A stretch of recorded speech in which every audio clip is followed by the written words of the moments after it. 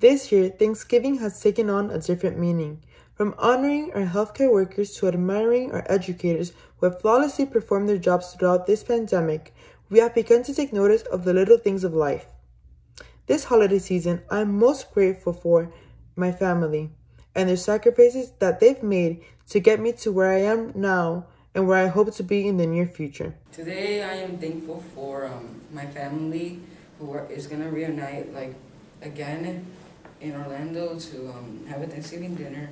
I'm also really thankful for my friends who have been with me for a long time. And I'm thankful a lot for my life in general. I have a roof on top of my head, and I have really caring parents, and I'm thankful for all those people. I am thankful that my family has remained COVID-free throughout this entire pandemic and that we have all been safe and healthy throughout 2020. So this year I'm thankful for my family getting together. It's like the first time we've gotten all together for Thanksgiving. I'm really thankful for that. This year I'm thankful for my family that has been through the coronavirus. Some of them have gone sick, some of them have gone to the hospital, but I'm happy that they came out well and survived. I am truly thankful. We are extremely grateful for our friends and our family. This year I'm thankful for all the food, fun, and family I've had all this year, and I hope there's still more. This year I'm thankful for my family, my friends, and my food. Hello and happy early Thanksgiving.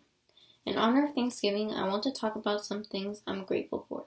First, I want to say that I'm thankful for God.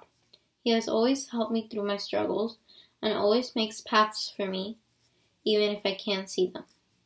Next, I'm thankful for my family. I'm thankful for my family always having my back and for always trying to do the best they can for me. I'm also thankful for my mom. Although she is sick, I'm thankful for the fact that she is still here with me and that she puts on a brave face every day for me and she never lets me down.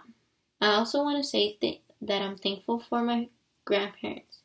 I'm thankful for them because they have helped my mom raise me, and I want to thank them for teaching me manners and for being nice to me. I'm thankful for my dad. My dad always finds a way to make me smile or laugh. I'm very thankful for my teachers, for always being patient with me and for showing me what I know.